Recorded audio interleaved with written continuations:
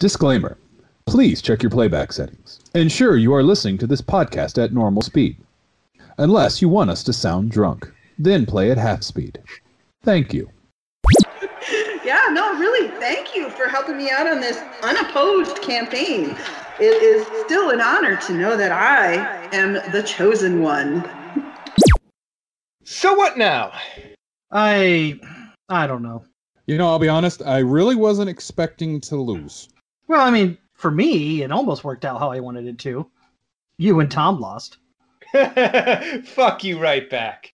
I'm a little surprised Peggy won, though. I still doubt she's real. Josh, we're looking at her. She's right there. Still not convinced. You know, now that I think about it, maybe. Well, maybe. Yeah, I got nothing, guys. I may have written her in on the ballot. Really? Like, really? I figured you guys would vote for yourselves. Honestly, I didn't realize it was the same Peggy on the ballot. Wait, did you guys vote for her too? My vote is none of your business. But yes. So, I guess we all voted for her then? You know, honestly, now that it's over with, I'm kind of glad I didn't win. Campaigning was exhausting. Yeah, I really hated going out and trying to talk to people. You left the house? I only made a few posts online, and boy oh boy, that was a mistake. Yeah, one time, big mistake, never again. I bought some ads, and then I told my parents. You know, this is starting to make more sense. Yeah, it is, and all I know is that we're gonna have to, Where the hell did that phone come from? I thought you brought it. No. hold on, it's right here, I got it. Hello? I mean... Uh-huh. What, okay. Okay, sure? Yeah. Bye. Who was that? Oh, that was Peggy. Who? Oh, that's nice of her to call. What did she want? The scripts for next week's show by Thursday. Is she your boss? What the hell office are we running for? I have no idea anymore. Yeah, let's watch a movie, guys.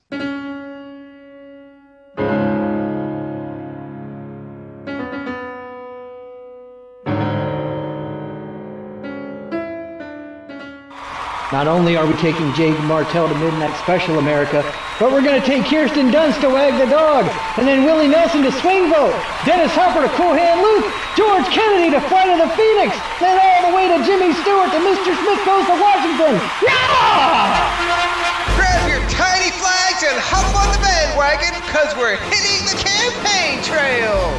Join Dan, Tom, and Josh on their whistle-stop campaign trail! Shaking hands and kissing babies all the way to Mr. Smith Goes to Washington! Ask not what the fire pit can do for you. Ask what you can do with the fire pit! Yeah! Mr. Smith Goes to Washington is a significant picture. It is significant because it emphasizes democracy in action. I consider it a real privilege and a real experience to have played even a minor part under the distinguished direction of Frank Capra. By far the greatest picture of filmdom's top director, three-time winner of the coveted Academy Award, the most timely, the most vital, the most significant picture ever to come out of Hollywood. A homespun boy and a hard-boiled, worldly wise girl in a picture carved out of the everyday lives of everyday Americans, with those inimitable Capra overtones of drama, laughter, and romance, plus the finest supporting cast ever assembled.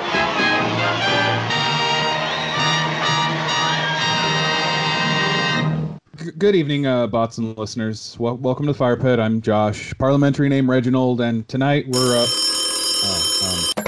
hello? Yeah? Uh-huh. Of course. Okay, thank you. Who was that? Peggy? Again? What does she want now? Nothing. She just told me to speak more confidently. Is she listening to us live? I guess. Anywho. Evening, bots and listeners, and welcome to the Fire Pit. I'm Josh, parliamentary name Reginald. And tonight, we are on the last stop of the Whistle Stop campaign trail to Washington. After an exciting campaign of chases, votes, prison breaks, and scandals, we finally escaped on a makeshift aircraft and now coast into Washington. And as per our rules, we've taken an actor or actress from our last film and moved them to this one. And now, to tell you who we're watching and what we're watching, I'm going to go ahead and toss this microphone over to you, Thompson. Well, thank you. Oh, hang on. I gotta get this. Yo-hoy hoy. Oh, okay. I think I could try that. Oh. You know I haven't been doing this for that long, right? All right, I'll give it a go. Thanks. They hung up. Peggy again? Yeah, she wants me to edit more sound effects and stuff in. She thinks it's funny. Seriously, Peggy, who? Josh, you just spoke to her. Moving on. Hello, I'm Tom. Parliamentary name Thompson. And after escaping prison with Dragline himself, George Kennedy in Cool Hand Luke, we escaped the desert on a model airplane with him and a few flying cats in the Flight of the Phoenix. However, George wouldn't have made it far without a pilot played by none other than Jimmy Stewart.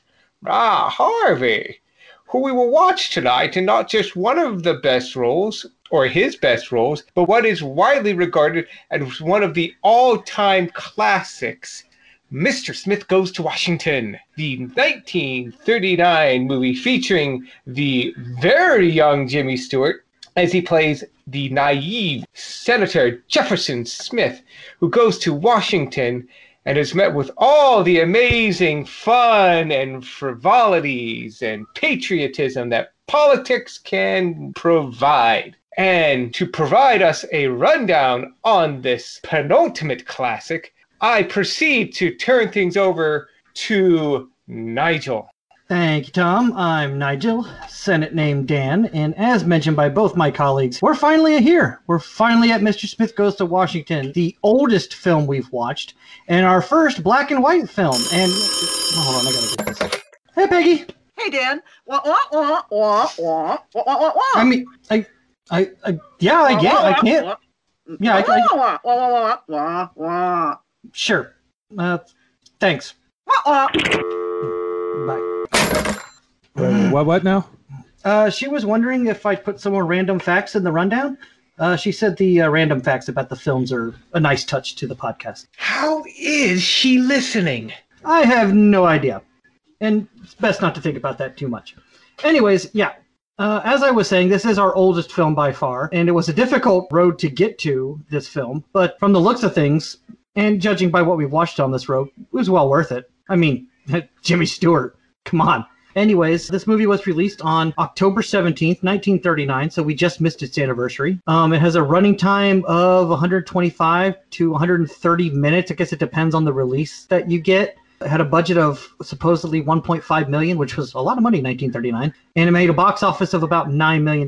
Now, again, this movie's 1939, so box office figures are kind of hard to find. I couldn't tell if that $9 million was during its actual theatrical run or if it was over the years as it was re-released into theaters. Because it just, I don't know. It feels like $9 million for one movie to make in 1939 is a lot of money. Yeah, considering the Three Stooges, not too long before this film was made, were making on average about $500 a movie or something like that.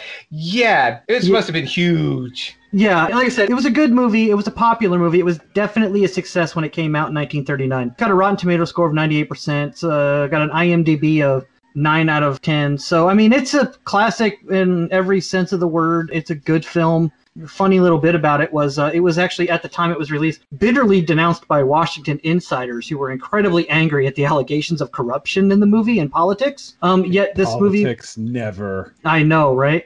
But the movie was actually banned in Nazi Germany, which was a thing in 1939, Nazi-controlled Italy, which was a thing in 1939, and the Soviet Union, because it actually showed that democracy works. So the movies were banned in those states. I think it was also banned in Spain, which was somewhat or mostly fascist controlled by the late 30s. So, yeah, it was banned in almost every fascist state in Europe and a few of the communist ones too, like the Soviet Union. Another little lovely bit on this movie, because it's so old. There's a scene in the movie where Jimmy Stewart's character first arrives at Washington and he's all amazed at all the monuments and stuff.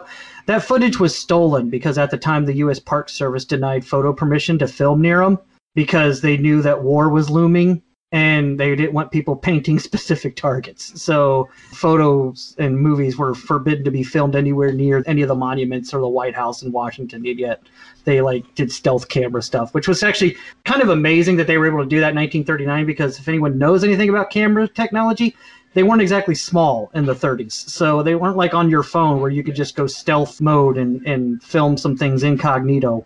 So I'm just imagining a dude hiding behind a bush with what is essentially a gigantic box the size of his torso. Yeah, I was actually thinking of a camera that they had a trench coat over and they made it look like it was walking, and it was just like a thing in a trench coat, and so it was just this camera and it had a fedora on and all that. But so what you got there? Oh, just some weather equipment. Yeah, storm's coming in tonight. It's a clear night out there, sir. Yeah. What was your name? Who's your friend? Emmett Brown, doctor. Who's your friend? Cam? Oh, okay. He don't talk much, does he? No, Cam ain't much one for talking.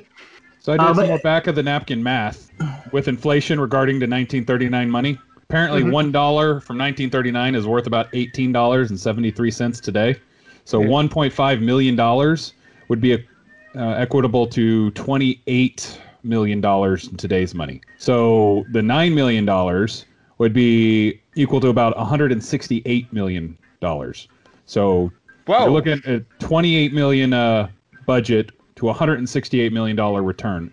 That's not bad for a film that was mostly banned in most of Europe at the time and also intensely controversial. Yeah, not to mention released still during the Great Depression. The Great Depression is still very much a thing in 1939. So probably not as bad as it was in the mid to early 30s, but it was still very much a thing. People need to remember that it was actually World War II that brought us out of the Great Depression, and that doesn't happen for another 2 years. I'm really looking forward to this movie because it's controversial in 1939. 2020 would like to have a word. Well, Josh, since you said that you're looking so much forward to this movie, let's get your expectations on it. That was an amazing and beautiful segue, Dan. Thank you. Wasn't I it tried. that was. But okay. So I want to say I've seen parts of this movie, enough to know that I really enjoyed it. But I saw it when I was really, really young, so I don't have any major recollection of this movie. And I don't think it's going to be in regards to how I watched Stand By Me and older movies like that, or that I did see them. I just forgot that I saw them. I don't really think I'm going to remember much about this movie, but I know I've seen bits and pieces of it. And I hope I'm not just thinking all black and white movies are the same. So, Tom, edit that out. But no, I'm really looking forward to this movie. I haven't read much on it, so if I am remembering that I haven't seen it, I don't. But it'll be nice because, especially hearing Tom talk it up, I'm looking forward to a fun, wholesome movie. And again, I love Jimmy Stewart. So I'm just looking forward to seeing a young Jimmy Stewart do his thing, because I think the oldest Jimmy Stewart movie I have seen is Flight of the Phoenix now. So yeah, I got pretty high expectations for this film, given that it is a destination film. And Tom speaks fairly highly of it. And usually when Tom hates a movie, I like a movie. But when Tom likes a movie, I usually like it too. Yeah, I'd say my expectations are pretty high on this one. Not overhyped, but I would say that, I'm pretty excited to watch this movie tonight. Yeah, trust me, Josh, I am not leading you wrong on this one. The world is not leading you wrong on this one. There is a very good reason why this film is still so highly regarded and highly recommended, even 100 years after it was made. This will be, I think, my third time seeing this. I own this film. It's still prescient. It's still relevant to this day. And I've been looking forward to this destination since this was but a glimmer in my eye. One of those films I've always wanted to show as many people as possible, not just for the optimistic tone, but just we can see the world today still in this. And that, as long as there are people like Jimmy Stewart out there fighting for these lost causes, going to turn out all right. But for those that, have never seen this, just to give you like a kind of a background, this was directed by Frank Capra from It's a Wonderful Life. It happened one night. Mr. D goes to town. In fact, this was technically supposed to be a sequel to Mr. Deed Goes to Town. It was going to be Mr. Deeds Goes to Washington, but I think Gary Cooper was in that one, and Gary Cooper couldn't play the role, which actually did cause a little bit of drama, but I'll get into that later. It was written by Sidney Buchanan, who wrote Cleopatra, which is like one of the benchmarks of 1960s blockbuster historical extravaganza and everything else like that. And he had worked with Frank Capra before, too. So all of these people had worked together in some capacity. So everyone's familiar with one another. They did extensive research and details to make this film. They went to Congress and made pretty much a one-to-one scale of the Senate floor. It's just based on photographs and everything they'd seen. It was almost pitch perfect. They'd got so many people to help out on it, and the care and consideration. And this was before Capra started taking a cynical turn with all of his stuff. So he still had that optimism, like, yeah, stuff sucks, but it's worth fighting for, and you can win in the end. And that's what I'm looking forward to in this. Just Jimmy Stewart bringing it. Young, smiling Jimmy Stewart. So for you, Josh, I think you would remember seeing this, and I'm glad you're going to see this for the first time. Nigel, have you seen this before? I can't remember if you said you had or not, or had it been a while? It's been a while. The last time I remember seeing it, it was on my parents' TV when I was still living with my mom and dad. But I've watched parts of the movie a lot over the years. I've seen the filibuster scene 100 times if I've seen it once. Because, that's not just a classic scene in this film. It's a classic scene in American cinema history. It's right up there with King Kong on the Empire State Building. It's up there with all those classic scenes in cinema. In fact, I would say the filibuster scene from Mr. Smith Goes to Washington, or the scene in It's a Wonderful Life, where after he's realized that the world is better with him in it, and he's running down the street saying hallelujah and waving to everybody. I think those are probably Jimmy Stewart's two most classic scenes. Like when you think of Jimmy Stewart, you think of those two scenes, either the filibuster scene from this movie or the scene in A Wonderful Life. But I don't remember seeing some of the bits and pieces of this movie. So I'm really looking forward to seeing it maybe for the first time all the way through. Definitely never seen the quote-unquote video version of this movie. I've only ever seen it on television, on Turner Classic Movies or something like that. So it's been interrupted by commercials and been condensed down for television and stuff like that. So I'm looking forward to seeing the actual video version of this film. And it's a classic, and I love Jimmy Stewart, and I can't wait. And a lovely little random bit of trivia from this movie is apparently Frank Capra, all through his life, or the rest of his life, got letters from people saying that this movie inspired them to go into politics. And judging by the state of politics in America today, none of them got the message. So, well, this is what happens when you don't show a film like this. This is a film that needs to be re-released every 2 to 4 years, just so people can be reminded. Exactly, because it is a good movie. It's a good movie, and it has a good ending, and it's a feel-good movie. And I think I don't know. It's kind of an interesting snapshot of America at this time. It's 1939. Something's going on in Europe, and we're like, okay. And there's stuff going on in Asia, and we're like, okay. And then here in America, we're going through the Great Depression. We're still in the Great Depression, and we're trying to claw our way out of it. And at the time this movie was released, a lot of people had lost faith in a lot of politics in America because of the Great Depression. The Great Depression wasn't caused by people working or whatever. It was caused by politicians making bad decisions. So wait, no. That's good thing we got over that. I tell you what. Guys. Yeah, I'm so glad they don't make bad decisions anymore. Tom, edit that out.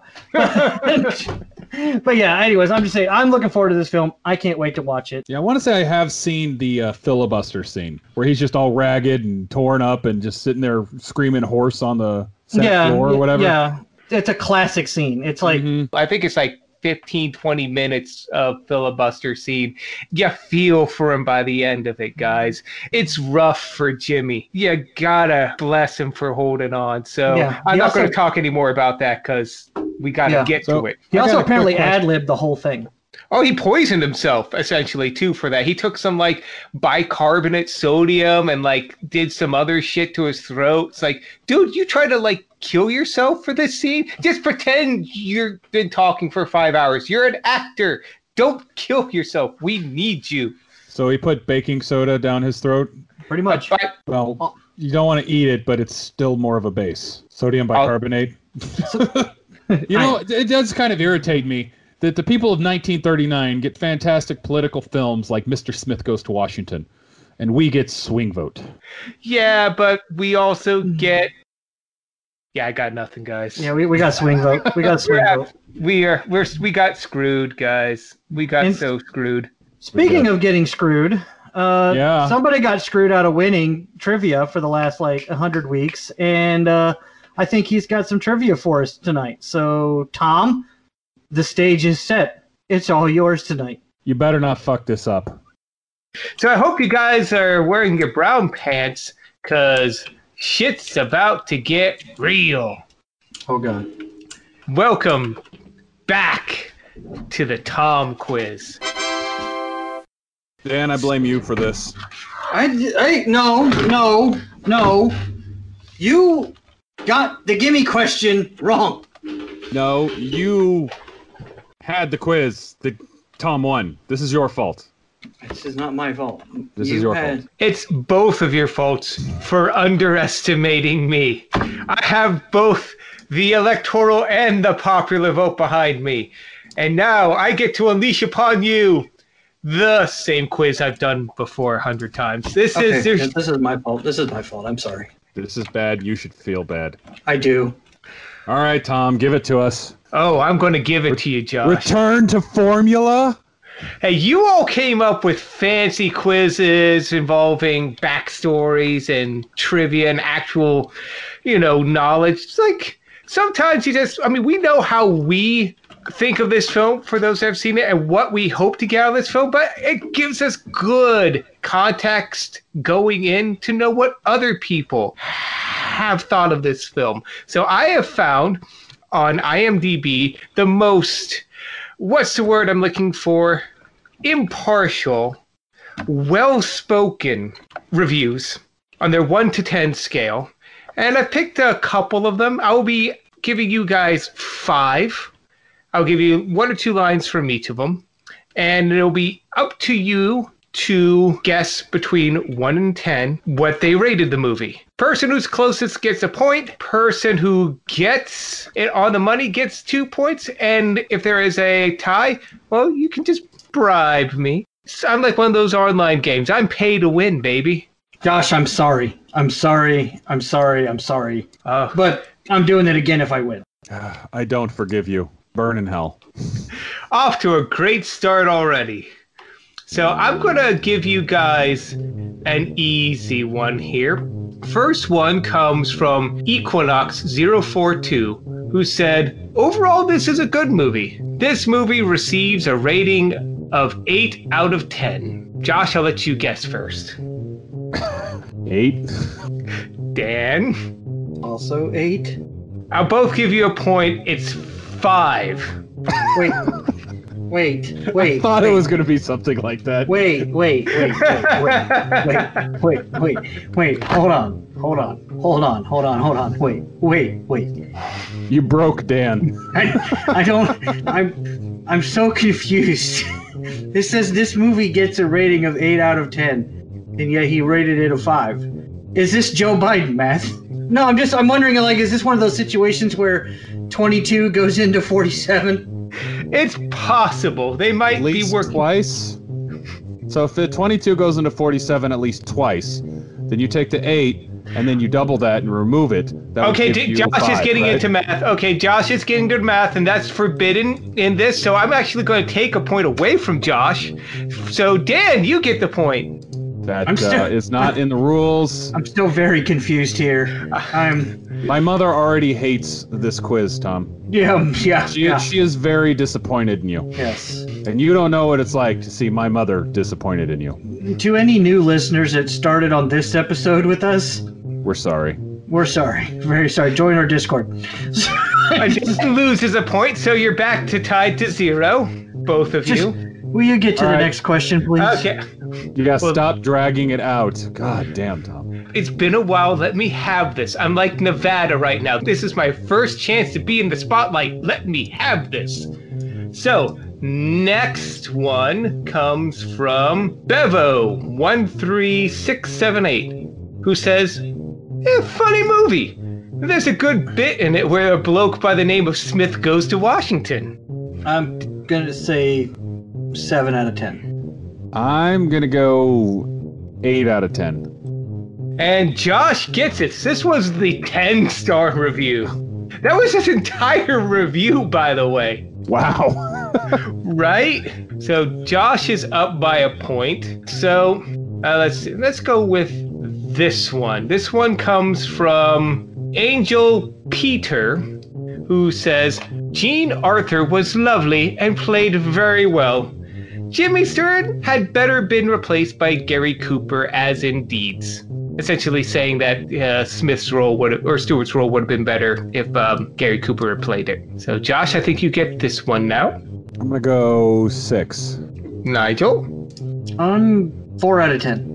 Nigel gets a point. This was the 1-star review. Wow. There were only 2 1-star reviews for this film. So, the user that wrote this review that Mr. Smith would have been better played by Gary Cooper, was he banned from IMDb after this? He probably should have been. Okay. Or he's It just was written in 1952.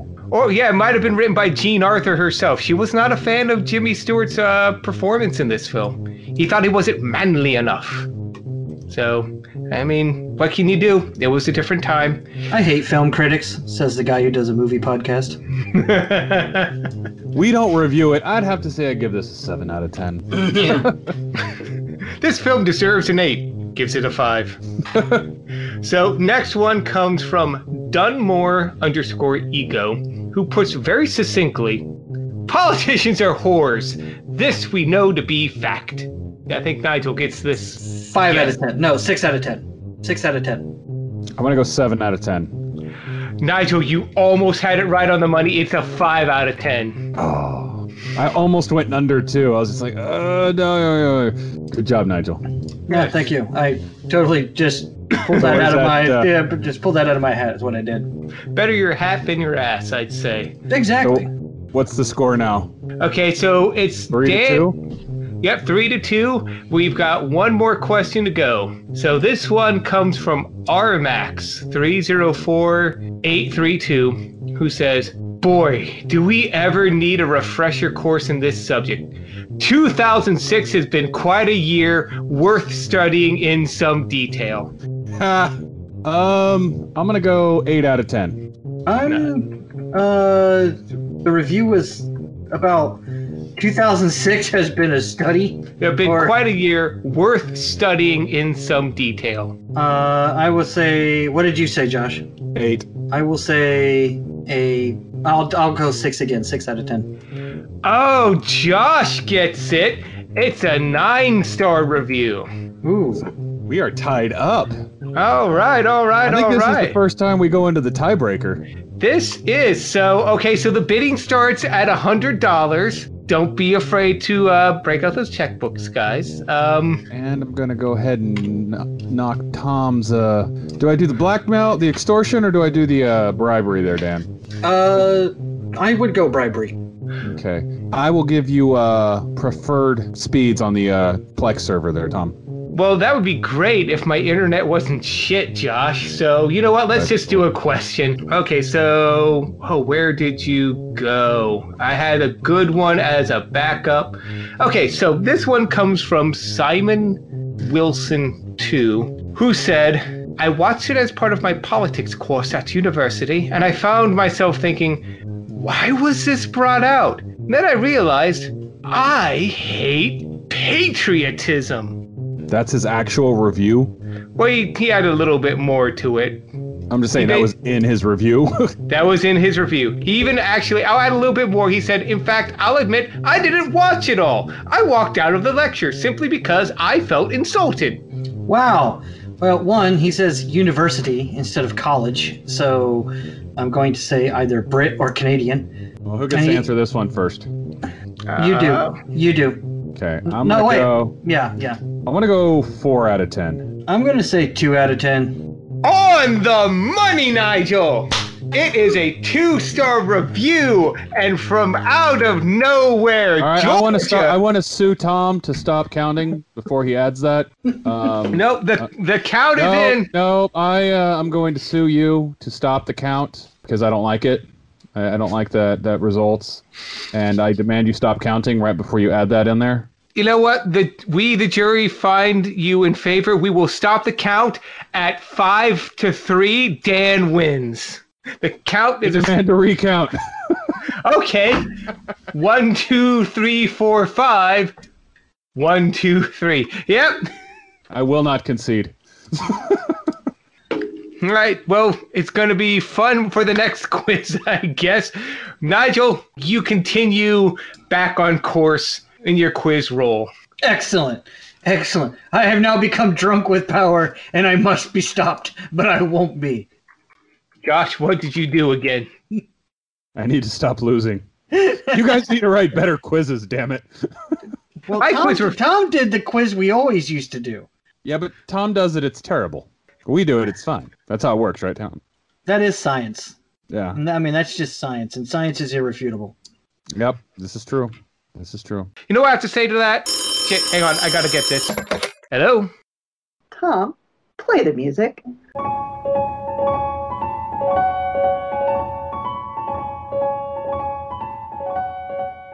My fellow Firepitians, welcome back to another patriotic episode of the Fire Pit. I am, as always, your interspersal host, editor, and presidential spokesperson, Tom. And the elected Peggy wants to assure you that the state of the podcast has never been stronger, except for maybe yesterday. Yesterday was pretty gnarly. Not our best day, if we're being honest, but today, right on point. And thank you for riding this trail through the Whistle Stop Campaign Trail. Through scandals, spin, and time served, we finally made it all the way with Mr. Smith Goes to Washington. The election is done, and we finally have our winner. Now let's peek in to see how our team is handling these new results and this new administration. So anyways, I'm looking at this thing, guys, and I don't remember seeing my name on the ballot. Me either. Wait, you guys didn't fill out your applications? There were like petitions that people needed to sign, paperwork to file, fees to pay. Seriously? I was not aware of this. No. You know, come to think of it, Josh, I didn't see your name on the ballot either. Yeah, about that. I kind of didn't do it. The application or the signatures? Yes. Awesome. So none of us were even on the ballot? It seems that way. Buy a computer from Rob's Custom PCs. I'm sure they'll adjust to the new leadership.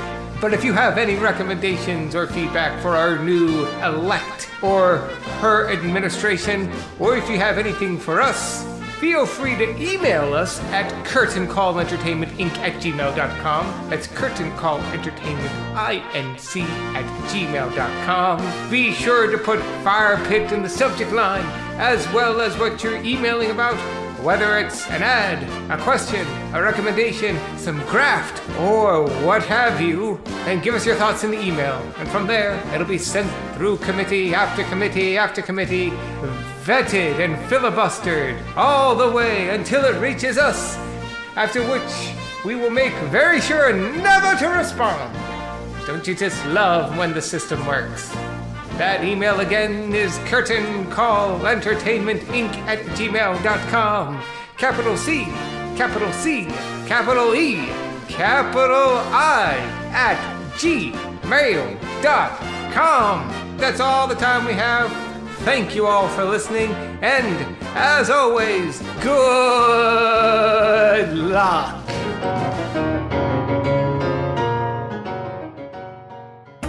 And now to check on the team to see how they're enjoying their movie. So how's that bag of chips there, Dan? Shut up. The names, characters, and incidents used herein are fictitious. Politics don't actually work this way. Sorry to disappoint you. Yours, the ghost of George Washington. Now look here, Jim. You aren't going to gab any longer about this appointment. I'm going ahead to see those committees. See those committees. Did he just Cheney him? Yes. It's nice to see politicians actually caring enough about scandals and corruption to try to hide them. There was a simpler time. I wish my family greeted me like that when I came to the kitchen table. I walk in and they're gone. I'm just like, what do I eat? They don't look at me because they're not in the room. Yeah, they beat their kids a lot more back then, too, so that might have been a factor. I don't want my senator on a boat. I don't want my senator on a goat. I do not want him, Sam I am. I will not have your green eggs and ham. Green eggs and ham. Yeah, I will not have your green eggs and ham. Father, are you going insane again? He's being assaulted by the internet. Oh, no. Oh, my God, he is. He's an old fuddy-duddy white guy getting blasted by fucking 12-year-olds on Facebook. I think these young kids are the only people still alive from this movie. Maybe? Surely some of them went to Vietnam. I seem to remember a Tiny Toons cartoon that dealt with this. He's a good old politician. He's great for America. He collects boys. Wait, what? And cats. He also collects cats. What was that last thing you said? I said he's good for America. Okay, the thing after that. He collects cats. Between those two sentences. There wasn't anything. I don't know what you're talking about. He's good people. I wonder how they did that camera trick. I had to really do some really crazy editing stuff in the 30s, Tosh. They didn't have the CGI we have today. Like that scene where he put the bowler hat on his head. He really put a bowler hat on his head. I'm looking for wires, man. There's got to be something behind that. Same with that. Like that when he just took it off. He really is taking his hat off. Was that Star Cocaine? Because it looked like that's with cocaine. It was a Great Depression. It was the only thing they had available back then. My God, Jimmy Stewart as a boy. Jesus Christ, he's so young. I know. He's like, what, 30? I know, barely. Ladies and gentlemen of the audience, this is why this movie was so hard to get to. Jimmy Stewart is young in this movie, and he died in 98.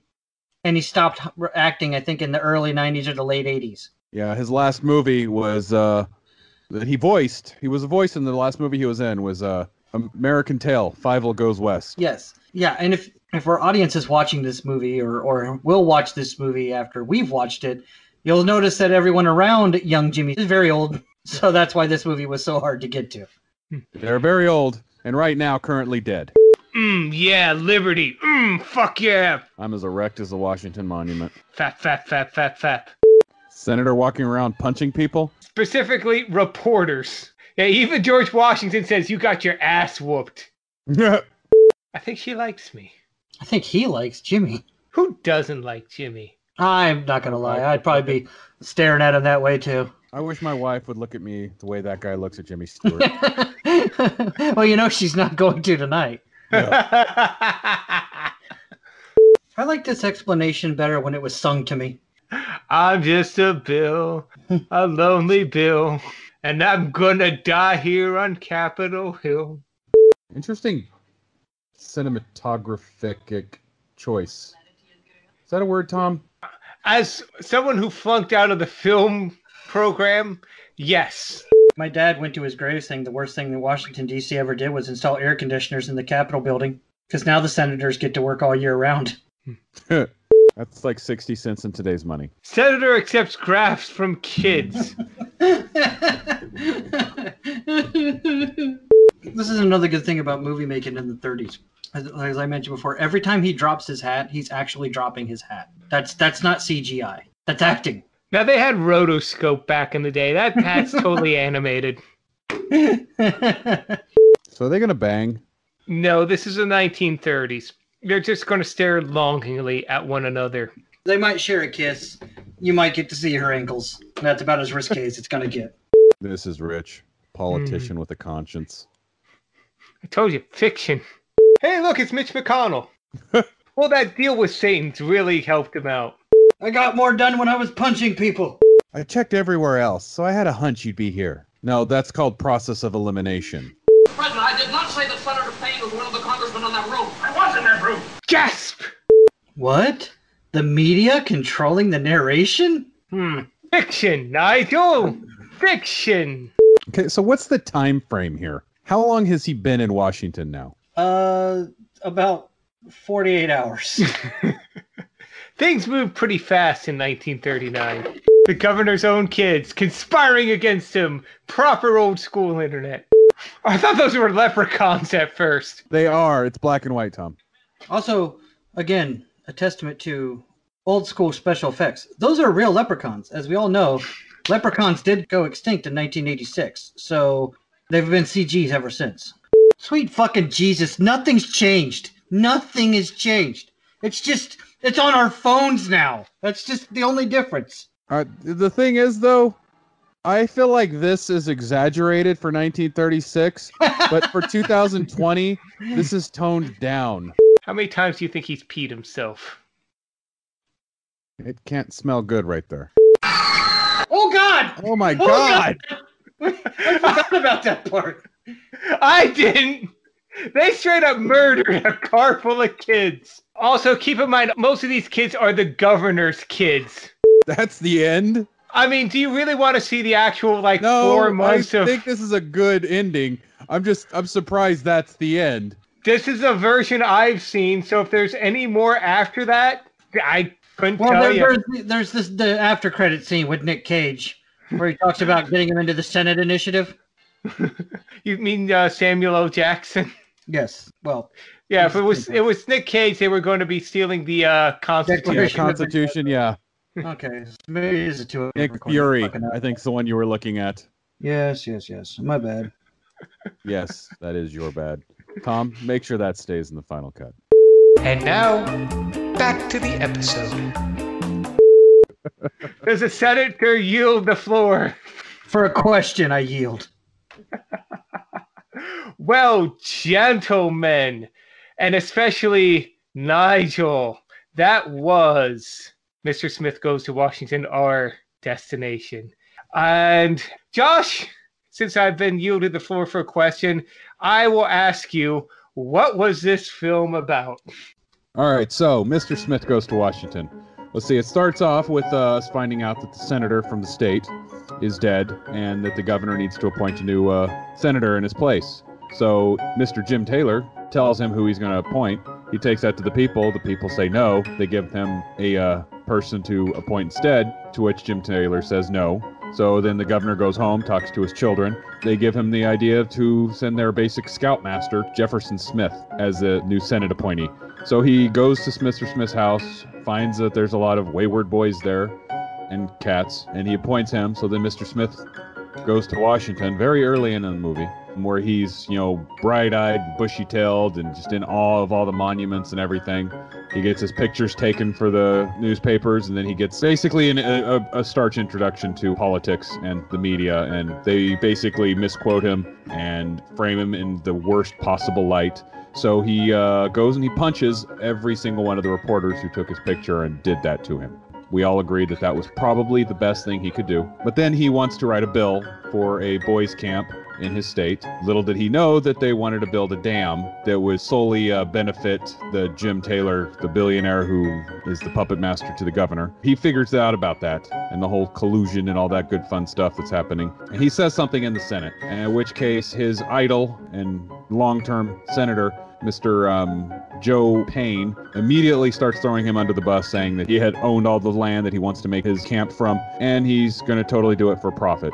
He goes through Senate committee, and then he's about ready to quit, and then his secretary, Saunders, she gives him this idea on what to do to possibly get his message out there and find what she calls it is a 40-foot leap into a tub. So it's like a wayward shot, a very long shot that this could possibly happen. So basically what it is he goes in there, he gets the floor of the Senate, and he filibusters for about 24 some odd hours. And he just goes into until the very end when he basically guilt trips Senator Payne to the point where he feels like he can't do this to him anymore. He comes out and he tries to shoot himself in the head, and he ends up coming out and says everything he said is true. Expel me.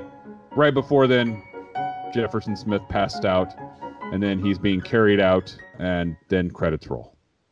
Did I miss anything? No, I think you hit all of them. Nigel, what do you think? That's pretty good. Yeah, it was a good summary. Yeah, well said, Reginald. All right, so Nigel, what is your final thoughts on this one? Really good. Really, really, really good movie. I mean, it's definitely a product of its time. Like, it's got 1930s style camera work, 1930s style scoring and the music. But that's okay. That's what movies are supposed to be. They're snapshots into, actually more than snapshots into that particular period of time. No, it's a really good movie. I thought obviously Jimmy Stewart was fantastic in it, but Claude Rains was brilliant, as he usually is in everything I've seen him in. And I love the completely realistic ending, where a senator is called out on his corruption and is so racked with guilt that he tries to commit suicide. I mean, that was right out of reality. But no, in all seriousness, just what an amazing movie. And honestly, a really good cap off to this journey. All serious and joking aside here, politics are, especially right now, are kind of divisive. Actually, not kind of divisive, they are divisive. And I've watched, in heartbreaking fashion, politics tear apart families and friendships over the last few years. And it's kind of nice to see this movie, which was made at a time where politics was contentious as well. I mean, 1939 was not an easy year for America. And this just have a positive, uplifting message, a positive, uplifting ending. I don't know. I just, it's a good underdog movie. It's a movie where the wide-eyed, bushy-tailed idealist didn't come out jaded in the end. So I kind of like it. Although there's no sequel, so we don't know what happened to Mr. Smith after he finally regained consciousness. For all we know, he woke up in the hospital and looked over at what's her name and said, "That was a stupid idea." Why didn't you stop me? Yeah, why didn't you stop me 14 hours ago? But I loved it. I love this movie. Like I said, I can't really say enough good about it. Tom, what about you? Honestly, that's kind of why I really wanted this film to be the destination, and why I felt for the time frame we are in now, we take this road, as hard as it was to get through. And it was a rough road, just because so many of the films we did watch really hit home. Oh boy, a lot of them. And this one too. Nigel, you've mentioned 1930 style, especially directing and story pacing too. Reginald, I'm sure you're going to mention some of the technical stuff, but for me, as someone who had seen it and has seen this a few times, to the point where he's like, I have to buy this film, it's not so much the story being said, but what's being said with the story that I felt really, really needed to be just experienced. The notion, the parable of fighting for something you absolutely know in your heart is worth fighting for, no matter the odds.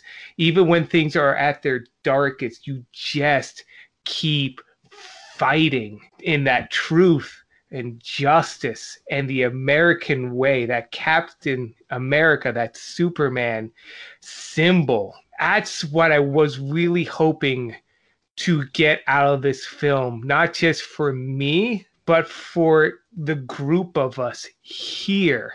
And I'm glad at this moment in history in 2020, as painful as it is, that we are still repeating the lessons and the story, that we still can look to this film and just be like, Jimmy Stewart, right there with you on that floor, man, fighting for that lost cause. So I'm not going to go into any more technicals on that. It's what this film represents, and not just for me to re-experience it and just feel that again, but for all of us just to come around that. And for anyone that's watching, or listening to this podcast, I'm hoping that whether it's 2020 or 2024, or if somehow this gets knocked into like some weird kind of black hole and it gets broadcast back through the past, for any of you guys, just watch this film every 2 years. Just watch it again and keep that in mind. But Josh, as a guy who's went in blind, what did you see in this film? God, as much as you set me up to just come in and say hated it, I'm not going to. No pressure, Josh. No, it was a great film. I got to say, I think I definitely enjoyed it more than. Do I want to say I enjoyed it over this past 3 weeks? That this is probably the one I liked the most. I definitely got to let it simmer a little bit and gestate. But no, it was a really good film. It's like one thing that I think really stood out for me was the filibuster. I think one thing that we like to see as audience watching a hero do something that we couldn't do, or something so epic. Like him standing for 24 hours, rattling on. I look at that, and I'm like, I couldn't do that.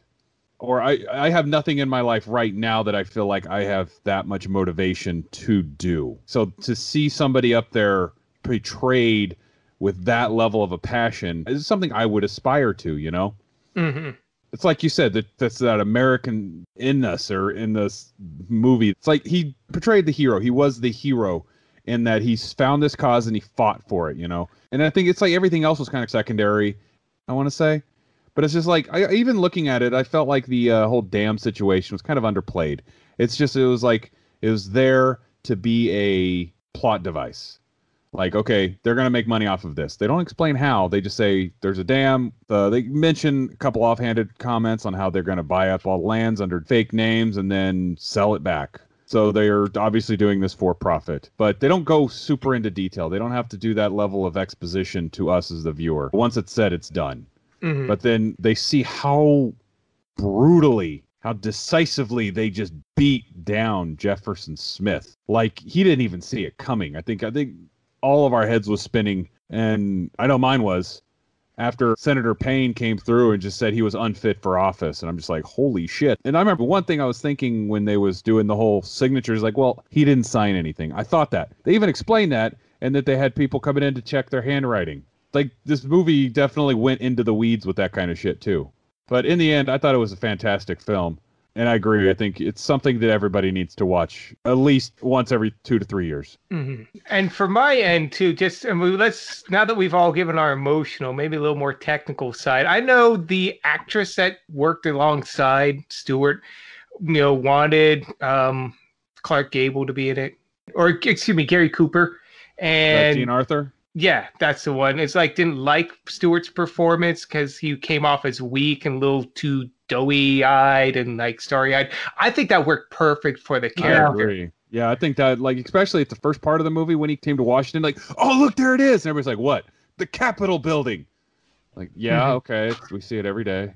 But yeah, I agree with you. Yeah, and naturally flustered too, especially when it was with Payne's daughter. Like, it wasn't over the top. It was just enough to be believable. Well, I mean, for all intents and purposes, the way he was dressed, he kind of looked like Clark Kent without the glasses, in the sense of like he was wearing like suits that didn't fit him quite right, and he was kind of slouched for a little while, and he kept fumbling around with either his hat or putting his hands in his pockets. Very, very, very Christopher Reeve as Clark Kent. It wasn't until like the end of the movie, like he's all disheveled at the end of his filibuster. His tie's undone. He doesn't have his jacket on anymore.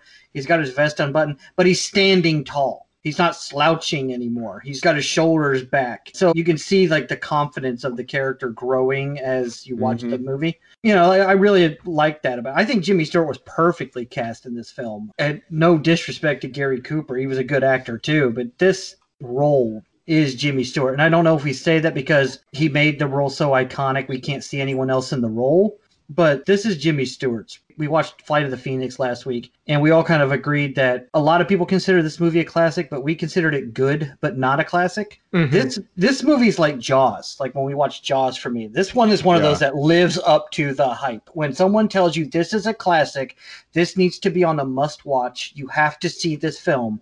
This is like Jaws. This is one of those, like, you have to see this movie. And this one is more than worthy of its classic status. I love that it is look back in time to 1939. It's kind of interesting to see the United States pre-World War II, as cliched as that sounds, that changed everything.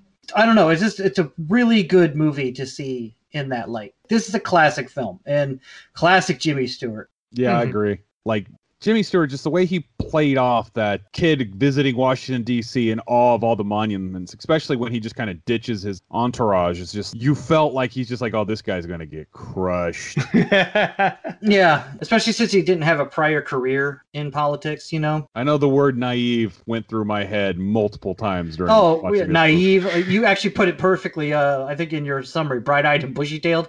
Yeah. I would have said fresh meat myself. Yeah.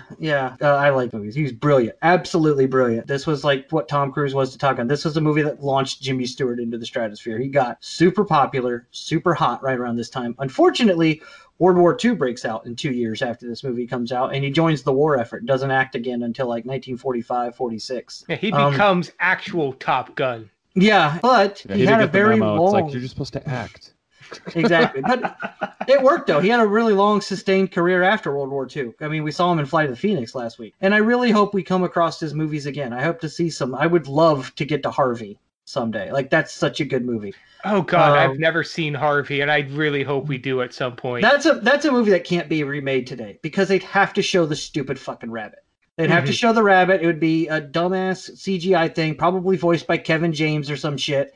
And it would just be terrible, and everyone would hate it, and it'd be an awful movie. But in 1950, it's classic. It's like, oh, this is such a good movie. I did have a question. Tom says it needs to be released like every 5, 10, 15 years. What are your thoughts on remakes? I know that there was a Mr. Smith Goes to Washington TV show that ran 1962 to 63. Some people say that it was loosely remade by Eddie Murphy back in 92 with The Distinguished Gentleman. Do you think that they should remake this? Like, maybe not word for word, but I'm genuinely shocked they haven't. I'm genuinely shocked, especially since this movie came out in 39 when, again, Great Depression, a lot of lost faith in politicians. And then the TV show came out in the 60s when I think there was something going on in the 60s that was causing people to lose faith in government. I can't remember. So I'm genuinely shocked that some form of a remake hasn't come out now because, yeah, there's some stuff going on in politics that's causing a lot of people to say, F this. Well, I do remember Simpsons, they had a whole episode where Mel Gibson was trying to remake it, and then Homer said, hey, there should be a giant gunfight at the end. And honestly, I think they should go with that version. Really, really get that modern audience. Yeah, let's get Michael Bay to remake this film. Oh, yeah, that'd be beautiful, wouldn't it? Oh, he could put it in the Transformers universe. It could be called Optimus Prime Goes to Washington. And it could just... Oh, I would vote for Optimus Prime. I actually would right now, yes. He's ineligible. Show us the birth certificate. I may have written him in the ballot yesterday. Doing your part, Dan. Doing your part. But no, I honestly think that you could remake this movie today. Maybe not call it Mr. Smith Goes to Washington. There'd be a lot of stigma to just having that name associated with it. But you could keep literally all the characters' names the same. I think you could remake the movie, but you couldn't use the title. I don't think you can remake this film. I think that, for one, no Hollywood director would be able to stop themselves from not making it too heavy-handed. It would have to have a message to it, and it would have to browbeat that message over your head again and again and again, and it would polarize a lot of people. Not saying that this movie wasn't polarizing when it came out. No, let me preface that. This movie was polarizing when it came out, but mostly polarizing amongst members of the press and Washington elite. The people actually liked this movie. It was a big hit, but the press thought that they were portrayed a little unfairly. But now we know they were portrayed accurately. Now, I could see things that they would change in a remake of this film, for better or for worse. I definitely think that it would probably be a female lead. It would be a woman going to Washington and becoming a senator and trying to change Congress. Or instead of a woman, it might be a minority, black or Hispanic. And that actually would fit today's landscape and mindset. Just like in 1939, you didn't have a lot of young men go into the Senate, even though the rules are, I think you had to be like 32 or 34 or something like that. I think it's younger for the Senate. I could be wrong. You have to check me. No, it's okay. It's 35 for the president. You're right. I think it's like in your 20s. I think it's like in your 20s for the Senate. Yeah. But you don't see it too much. You don't see a whole lot of young people go into the Senate, at least not in 1939. Now we do see it. We do see a lot more younger people in the Senate, and it seems to be tilting that way slowly but surely. I just think that they wouldn't be able to be so open-ended with the message. Or like they would change the issue. Like I felt that the dam issue was very generic as well. I think it would be something more, like you said, polarizing. Yeah, it would definitely be polarizing. It would be something like bad senator from whatever wants to knock down an orphanage to build up, like it'd be something so egregious. He wouldn't just be shaking hands of a millionaire or a billionaire trying to scratch his back. He'd have to be an outright villain instead of just maybe a misguided human being. Senator Devil Satanson. Exactly.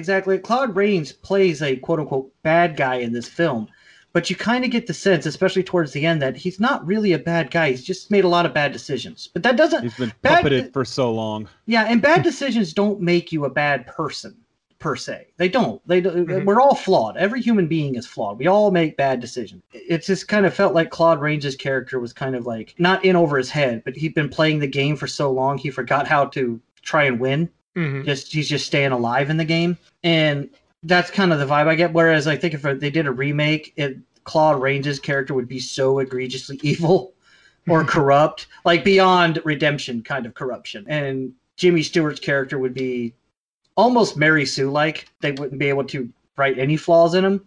Jimmy Stewart did have a couple flaws in this film. Maybe not character flaws, but he was nervous around pretty girls and he dressed kind of frumpily. And he was short-tempered too. He was short-tempered. Yeah. Oh, that's right. He was short-tempered. He was very naive. I know I jokingly said that, but I mean, he had to have his secretary help him figure out how to write a bill. Yeah. But no, I think on that one, Nigel, I don't think they would make Payne so much like this uber evil, but Taylor in this film, he was pretty damn evil, but they would portray him as absolutely he's like, excuse me, sirs, I have to go flog an orphan right now. It's the only way I can have my dinner. From my end, though, I don't think they would have to change too much once he gets to Washington. Maybe trim some things down, but honestly, they probably would have fleshed out more of when the governor shows up and offers him the job. They probably would show more of that. They would have toned down the punching scene.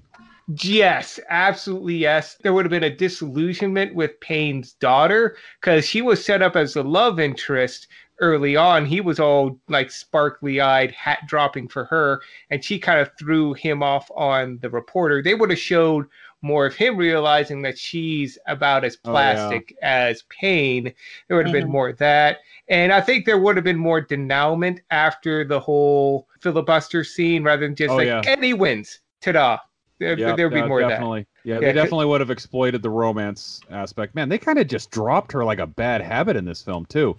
It's she was there 1 second, she was a pseudo plot device, and then nothing. They do. You don't really see her again after she calls up, who was his assistant's name? Saunders. Yeah, when she calls up Saunders and says, hey, take him out shopping, get him a nice suit and good coat, all this other stuff, and then you don't really see her again. I mean, they definitely show the aftermath of Jimmy Stewart had gone to the party because he's back in his office and all that. But I think if they were to remake this movie today, there definitely would have been a scene at that party, and then they would have shown some scene with her, kind of maybe Jimmy Stewart starting to see a little bit, or Mr. Smith, I should say, starting to see a little bit of the fakeness of her. Really, the purpose of this film, like I said, was it wasn't so much the story, but what, they were trying to get across, that moral of the story. So the rest was a jumping point, but that's 1930s storytelling right there, especially early Capra. Oh, yeah. If they just took this film, if they got the raw footage and was able to re-edit it, I think that they would edit it up a lot more clean. I think modern day editing would be good for this film, but I don't think modern day shooting would. Definitely not modern day acting. Yeah. But these tiny quibbles and little tweaks we see, or the potential we see in it, are not condemnation. Again, for what this film is beautiful. Yeah, that's definitely a big asterisk there. We are not critiquing this film. We're not saying what we would have done better.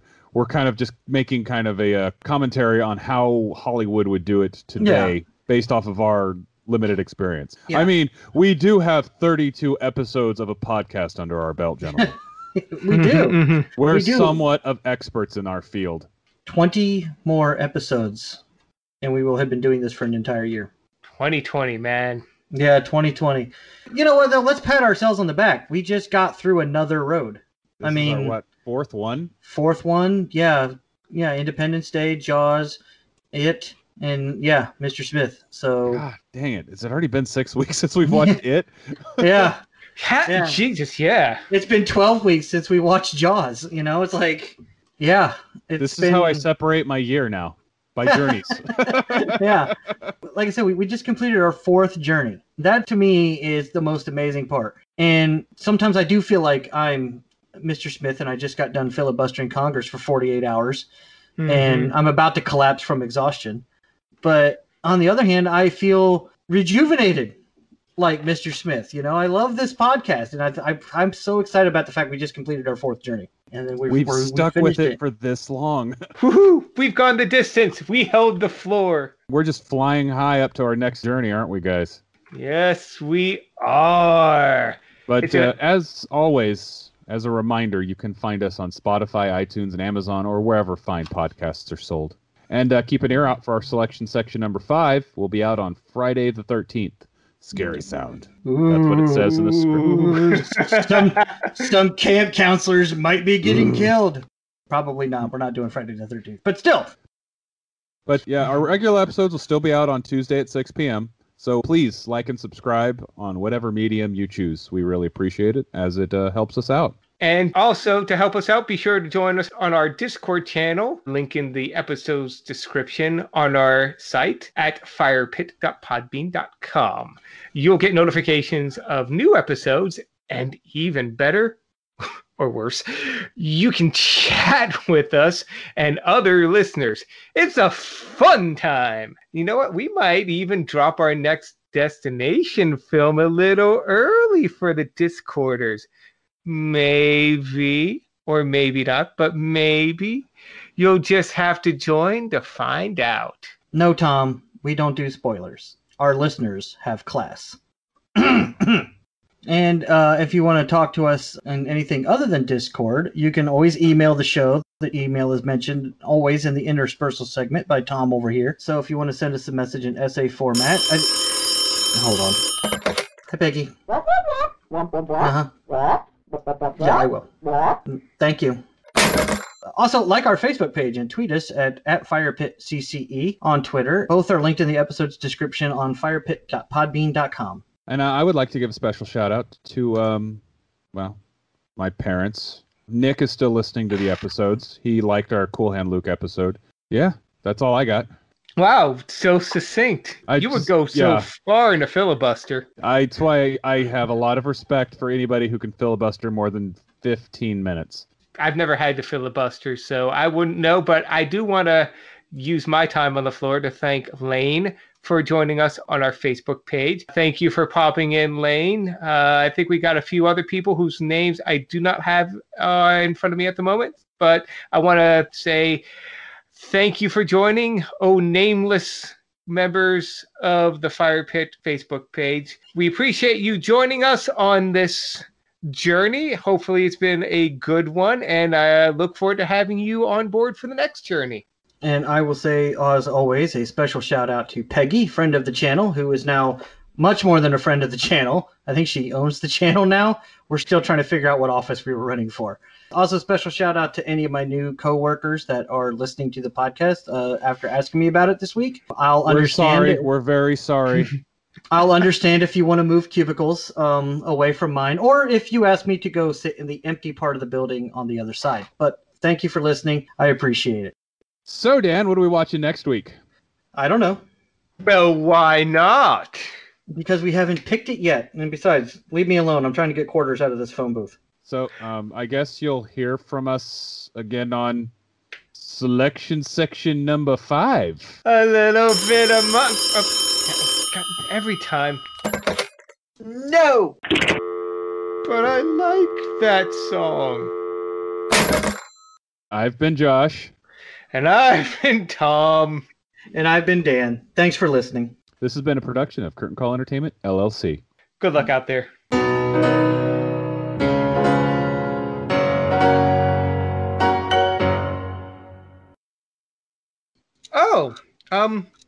Okay, I think I could try that. You know I haven't been doing this. You know I haven't been doing this. Good Lord. Hang on, this is a bad connection. I blame the writing. 5 years of English, ladies and gentlemen. 5 years of English. I'm just going to say that right now.